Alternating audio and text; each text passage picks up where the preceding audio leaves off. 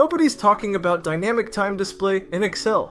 Let's say we want to turn any cell in our sheet into a real-time digital clock.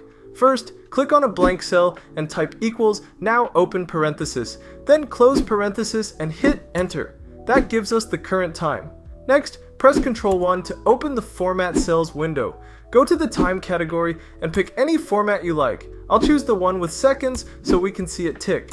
Now to make it update live, right-click the Sheet tab and click View Code. Then from the menu, click Insert and choose Module, type subclock and press Enter. Then paste this code right below it, range open parenthesis B4, close parenthesis dot value equals now application on time. Now plus time value, open parenthesis 00:001 close parenthesis comma clock.